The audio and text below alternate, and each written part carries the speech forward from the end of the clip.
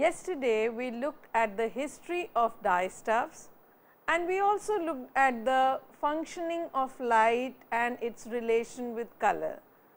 In today's lecture, which deals with classification of natural dyes and synthetic dyes based on their structure and by color, how they are classified, we will try to look at this aspect of dyes, because it is important to know that the dyes have a systematic classification, whether it is natural dye or synthetic dye.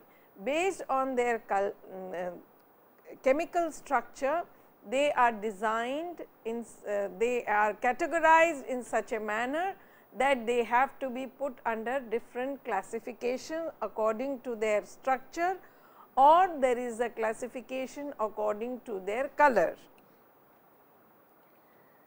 Natural dyes, if we try to look at natural dyes, one can get coloring matter from almost all vegetable matter. However, only a few of these sources yield colorants which can be extracted and work out to be commercially viable.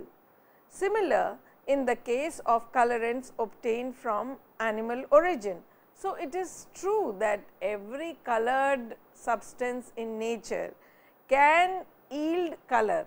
That means, color can be extracted from any vegetable source or any animal source if they are colored. But how does it react with the material? Whether it is a dye which is to be considered for commercial purpose, whether it is a dye which is in substantial quantity, is what actually makes the viability of the use of that dye. Primarily, three primary colors are required to get any hue or color. This type of approach has been worked out for synthetic dyes as well. However, in the case of natural dyes, the dyeing procedures are different for different dyes and they cannot be blended to get required color easily. So, it is important to understand that there are three basic colors, and these three basic colors or hue are what actually they make the whole gamut of colors. Now, whether it is a series or a dye from synthetic dye series or whether it is a natural dye component is what matters. How and why natural dyes are different? Nevertheless, while looking for different colors, one finds that it is better to have a limited number of dyes with good fastness properties, rather than having too many colors or sources with limited fastness properties. Now, it is very important for a dye to be having some qualities, particularly the fastness quality. If suppose I dye a cloth with turmeric, and turmeric is considered to be a fugitive dye. Fugitive means that it does not hold to the fabric or material very well. It is washed off in one go. Now, in such a case, why and how natural dyes are different? Let us try to look at this aspect, that what makes natural dye different from synthetic dyes. Nevertheless, while looking for different colors, one finds that it is better to have limited colors of dyes with good fastness properties, rather than having too many colors or sources with limited fastness properties. So, now you see that whether there is a choice of having fewer dyes, but their fastness properties is good, or there should be larger number of dyes with very poor fastness property. Obviously, the first option is better. I will give you an example. Like for example, if turmeric is used for cotton dyeing, it is a fugitive dye. A fugitive dye means that a dye which runs off in water while washing. So, it does not adhere to the fabric and the color is very, the fastness property is very poor, and the color runs off. So, therefore, turmeric is not considered to be a good dye. So, in order to have a good dye from the natural dye series, the main criteria is to have good fastness properties. Now, these fastness properties include light fastness, washing fastness, perspiration fastness. These are 3 tests that a dye must go through in order to be proven that it is a good dye for fabric. While selecting the proper palette of color, one would like to have at least one blue, one red and one yellow to start with. As I earlier said that there are 3 primary colors. One is red, the other one is blue and the third one is yellow. Out of these 3 colors, many colors can be generated by proper combination. Due to the limited number of natural dyes available, the correct choice of dye is very important. Information of some important natural dyes will be shown on the next slide. So, it is very important to keep in mind that these are the 3 hue or color which are important while selecting a dye. And what are the 3 hue colors? Blue, red and yellow. Now, looking at the blue dyes, the color index lists only 4 natural dyes, that is natural indigo, sulfonated natural indigo, kum, that is particularly found in Manipur, and the flowers of Japanese Tsukusa used for making awobana paper. Now, these are the 4 main sources of blue dye which are popularly used. Of course, blue dye can be extracted from many other flowers, but are they very good in their fastness properties? As I said in the beginning itself, that vegetables having colored part, that means colored flowers or fruits or bark or stem or leaves can yield color, but the question is that do these extracted color adhere to the fabric and do they have a good fastness property is what is of importance. And if they pass in this test of fastness property, they are good material and they can be considered in the series of natural dyes. The only viable choice among the blue natural dye is indigo. Natural indigo is obtained by fermenting the leaves of various species of indigofera, running off the liquor and oxidizing it to precipitate the dye. So, it is not that the direct extract can be used as a dye. There is a certain amount of procedure, an oxidation reduction reaction, and only after it is kind of oxidized, the dye actually comes up with its true color. Wood, which is Isatis tinctoria, is another important source of indigo. The plant is grown mostly in North Europe and British Isles. With the synthesis of indigo in 1880 and its successful commercial exploitation in 1897 by BASF, it is a big chemical dye company, the production of natural dye decreased. The king of natural dyes went into oblivion. There are some signs of its revival. The current demand of indigo in US is estimated to be around 800 tons per year, priced at about $20 million. The main ingredient in natural indigo are indigo tin and indirubin.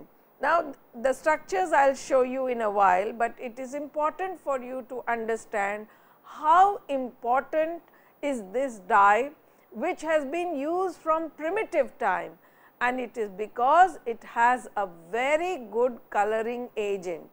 But this coloring agent requires a little bit of processing on the fabric.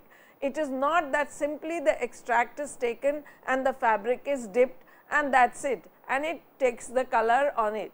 It has good fastness property, and as I was telling you yesterday, that the entire denim industry, those who wear jeans, and I am sure every one of you wear jeans, must know that all the jeans are dyed by this color, which is either natural indigo or synthetic indigo. So, that is why there was, because of the great demand of indigo, the natural indigo could not be supplied in that much demand, and since the structure is a fairly simple structure, it could be easily synthesized in the year 1880, and finally production of synthetic indigo was facilitated by a very big company, BASF, in 1897. Now, we try to look at the structure. You see, there are carbonyl groups and there is an NH group and there is aromatic ring. Yesterday, we were talking about how these functional groups or the chromophores, let us now not call them functional group, but chromophores. So, the chromophores here are CO and NH, and then there is a benzene ring which is having delocalized electron, and the CC double bond which is connecting the two indigo tin moieties together is all in conjugation. The more the conjugation, the more it shifts from colorless to colored compound. Similarly, the same the same kind of moieties, but they are joined in a little different orientation, make the indigo rubin. So, you see that the structurally similar compound forms the very simplified structure of this natural dye, and it can be also synthesized in the laboratory very readily. Red dyes. Now, let us try to look at the red dyes. The color index lists about 32 red natural dyes. I will come to color index in a while, but at least for the time being, you just understand that color index is a kind of cataloging numbering system. The prominent among them are madder, which is Rubia tinctorum, Manjistha, which is Rubia cordifolia, Brazil wood or sappan wood, which is Caesalpinia sappan, and Al, which is Morinda citrifolia, cochineal, which is Coccus cacti, and Lagdye, which is Coccus lacke. Now, these are the various sources of red dye. Manjist or Indian madder is anthraquinone based red dye. The most important colorant in madder are the anthraquinones, which are alizarin, purpuroxanthine, rubiadin, mangistin, purpurin, and pseudopurpurin. So, these all make the color which is obtained from madder, Indian madder or manjist. Now, it is not that natural dyes occur in isolation molecule. They are always a combination of similarly structurally similar compounds, and they have structural detailing a little bit different from one another, but they have a basic skeleton which is similar, and in this case the basic skeleton is anthraquinone. It is the functional groups on the anthraquinone main basic structure that differs in these variety of red dyes. Now, if you look at the structure, you will see that the simplified alizarin has 2 hydroxy which are ortho to each other. In the second case, the hydroxy are meta to each other. In the third case, there are 2 hydroxy which are meta, and in between there is a methyl group. Similarly, in the fourth case, there are 2 hydroxy in the meta position, but there is a carboxylic group in the ortho position or rather in the middle position. And similarly, we have the fifth molecule which has 3 hydroxy compounds, 2 ortho and 1 para, and there is the fourth fifth type of molecule, which is pseudo-purpurine, and it has a carboxylic group at the meta position. So, you see that these are slightly structurally different, but they all have one basic common similarity, and that is the anthraquinoid, that is benzene, carbonyl benzene ring, which is to be noticed here. More red dyes are from the variety of Brazilian, which has a CI number natural red 24, and is the main coloring component from Caesalpinia echinata lamb, that is the Brazil wood. It is, as the name suggests, these wood variety must be available only there, and that is by the name, common name, Brazil wood, and Caesalpinia sappan wood or sappan wood. These two have very similar structure, Brazilian, as shown in the figure, and that gets oxidized to red Brazilian as indicated. Now, these compounds are the carbonyl compound does not have a very good color, but when it is in the enolic form Brazilian, it is brightly red colored dye. Red dye from the lac dye variety. This also, when we looked at the different types of red dyes, this was also one of the varieties which is isolated from the animal source. Lac is perhaps one of the oldest of all known red dyes. However, cochineal and kermes were widely used in the western world for the production of bright purple and red colors. The lac dye is extracted from lac, the resinous protective secretion of tiny insect Lucifera lacca, which is a pest on a number of plants, both wild and cultivated. It secretes a thick resinous fluid which envelops their bodies, and secretion from a hard, continuous encrustation over the twigs. They contain only 1 to 2% of the dye. There are 4 coloring components in lac, designated as lacqueic acid A, B, C and E. Lacqueic acid A being the most abundant. Lacqueic acid is called xanthokermesic acid, and it closely resembles kermesic acid in structure. Lac dye, being an acid dye, can be directly dyed on protein fiber such as wool and silk. It also produces very dark shades on nylon. The hues can be modified by postmortem treatment with metal salts. The dye has very good light and washing fastness. So, you see that this also is not a single dye. It is a component made out of various types of lacqueic acid A, B, C, D and E, and among them the A component is present in maximum, and it is being secreted by a tiny insect called Lucifera lacca. Now, this Lucifera lacca insect can thrive on wild as well as some of the cultivated plants, and it secretes some kind of resinous fluid which encrusts the or which covers the twig, and then from that it can be taken out and extracted. The extraction only gives 1 to 2% of the dye, but the dye is so rich in color that it is sufficiently that very small quantity is required for dyeing, because it is very rich in color.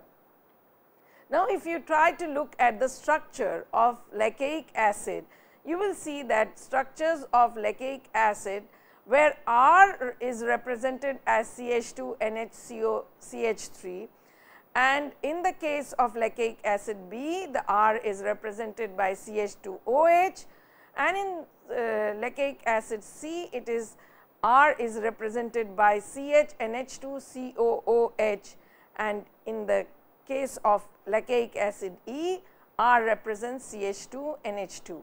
So, it has a carboxylic acid moiety, that is why it is an acid, lacqueic acid, but it also has an amino group which causes good adhesion to the fabric.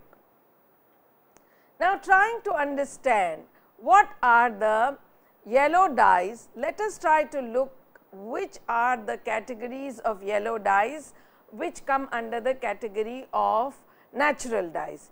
Yellow dye has been the most common color among the natural dyes. However, most of the yellow colorants are fugitive. I just gave you an example of turmeric. We saw that how turmeric dye, although it dyes very well, but it runs off in the first wash, and by second wash no color is left on the fabric. So, such a dye will be considered as a fugitive dye. However, most of the yellow colorants which are fugitive, so there is a big problem which yellow dye to choose and which is the dye that needs to be considered for yellow coloration of the fabric.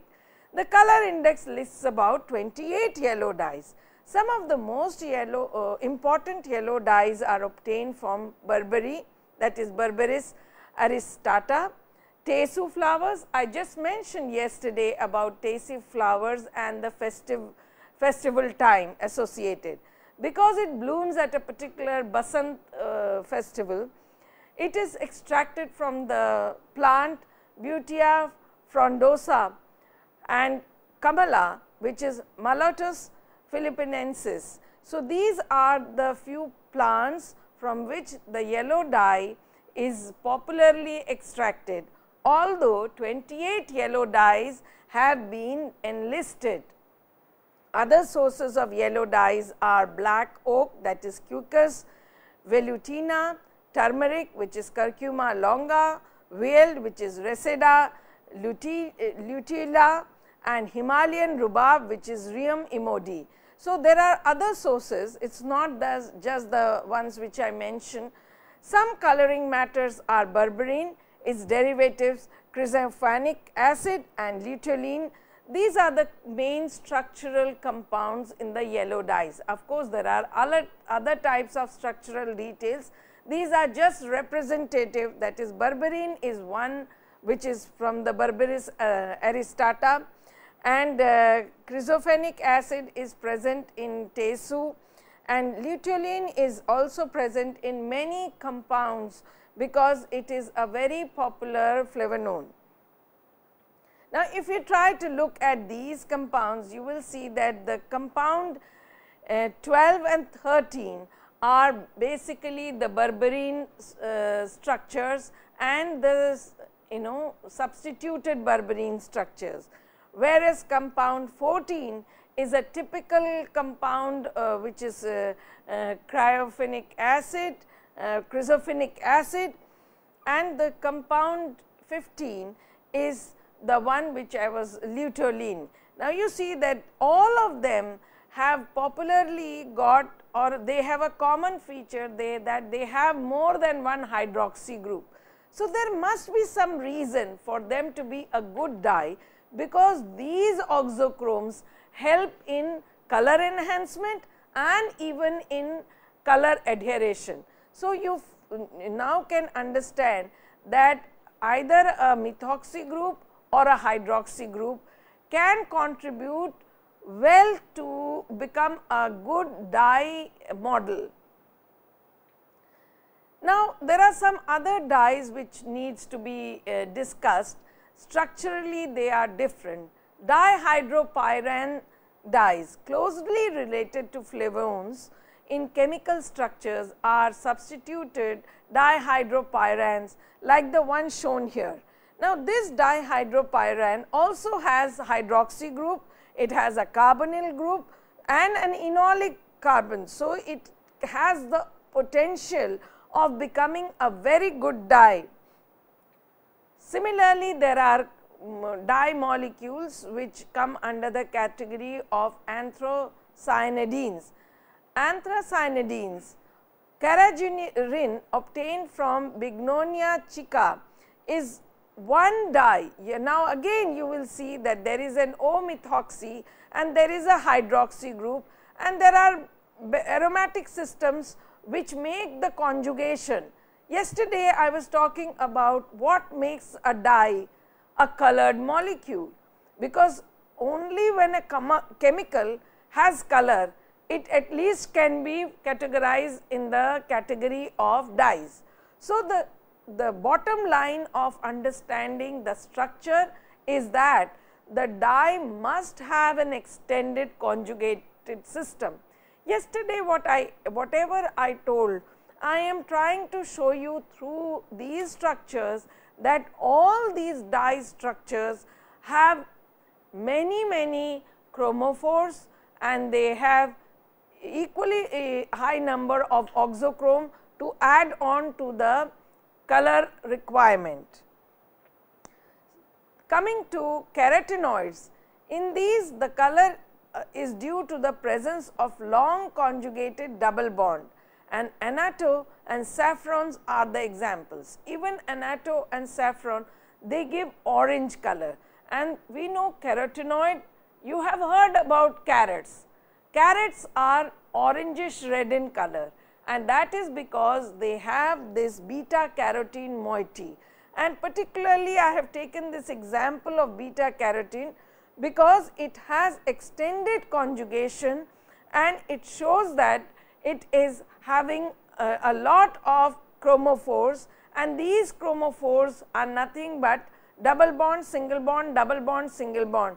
And because the electrons are highly delocalized throughout the molecule, it absorbs it moves on to higher wavelength, longer wavelength, and reaches the orange red color of the visible region of the electromagnetic radiation. So, these structural details are very important in deciding the color of the dye molecule, whether it is from the natural source or from the synthetic source. Now, let us consider a few synthetic dyes as well. Triaryl methane dyes. These include the quinoid arrangements as the actual chromophore, the quinoid ring, but since all three benzene rings are equivalent, there can be rearrangement of the bonds, and any of the benzene ring could take up this rearrangement or arrangement. So, because triaryl, 3 aryl or aromatic rings are designed or connected to each other, and there could be a lot of rearrangement, arrangement in any one of these 3 rings. So, that makes a still extended conjugation. There are a large number of dyes used in histology. Histology means staining of the cells that fall into this category. A few examples are fuchsin, methyl violet, methyl blue, aniline blue. I am sure you must have heard the name of at least these dyes because they are very common staining dyes. Other dyes under the category of synthetic dyes fall in the category of anthraquinone. Here the quinoid ring is seen as the middle of the 3 fused ring. For example, alizarin. Just a while ago we saw the structure of alizarin and carmine. Xanthine is another class of dyes. Here the quinoid ring is the right hand on the 3 fused ring, and the ring is tilted compared with the previous example. Examples of xanthine dye would be eosine and xanthine itself. Thiazine, this is very similar to the previous example in overall structure, but the middle ring now has either a sulfur or a nitrogen as constituent atoms. This group contains many important metachromatic dyes such as toluidine blue, methylene blue, azure A, and so on. So, these are various types of structurally different dyes which come under the categories of either anthraquinone dye or a xanthine dyes or triaryl methane dyes and so on. When we try to look at the chemical structure of the dyes, they are also categorized on the basis of whether they are acidic or basic or neutral. So, let us try to see the classification based on that. Basic dyes are cationic and will stain color anionic or acidic material, obviously, because acid will stain basic or basic will stain acidic. So, if it is a basic dye, it will stain the acidic dyes such as carboxylates, sulfates. Many complex carbohydrates are sulfated, and phosphates, particularly the phosphates in nucleic acid.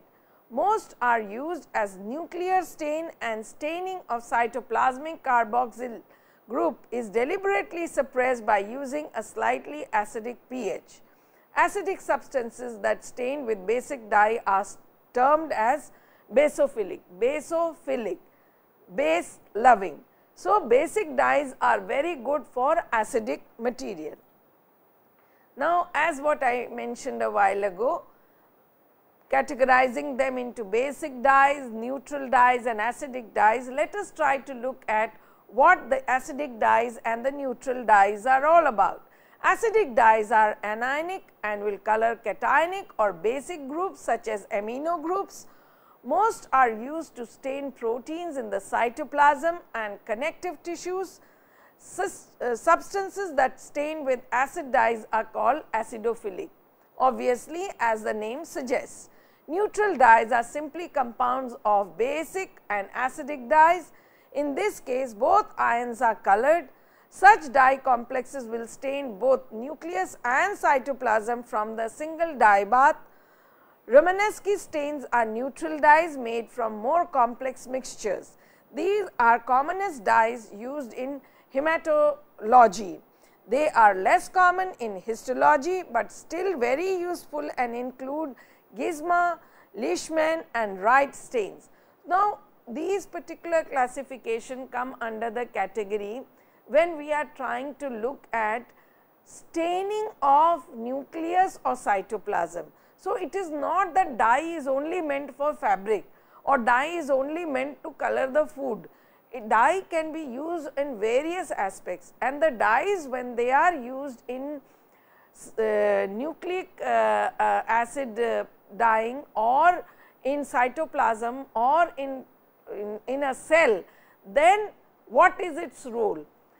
The role will come from the acidic or the basic condition of the cytoplasm, and therefore, they are named, or their nomenclature is based on the acidity or the basicity or the neutrality. Then there are some amphoteric dyes. Amphoteric dyes both having anionic and cationic group in the same molecule, that is why amphoteric, but these are on the same ion. Amphoteric dyes have both positively chargeable groups and negatively chargeable groups present on the molecule. Depending on the charge actually present, these dyes may interact as either positively charged ion basic dyes or negatively charged ion as acid dyes. So, you see that there are COO3 minus as well as NH2 plus, both are present on the same moiety. Natural dyes. Now, if we try to even look at the going back to our natural dyes, there are a class of natural dyes which have very extended conjugated systems, and then they may be having glycosidic linkages. Natural dyes are simply dye substances extracted from natural sources. Although the main source of dye was from early times, they have largely been replaced by synthetic dyes in the present time, which are usually more reliable, cheaper and can be supplied more readily.